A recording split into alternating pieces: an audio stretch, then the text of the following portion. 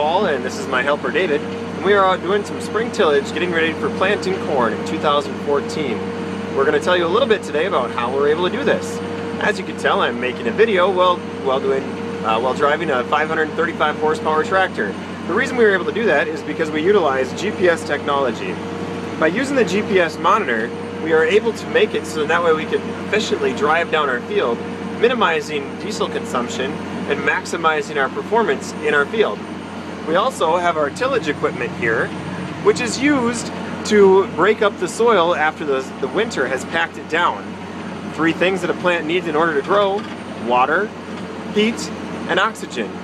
By providing the tillage, we are able to get the oxygen into the plant's root system area so they can grow. Thank you very much for your time, and we look forward to talking to you later.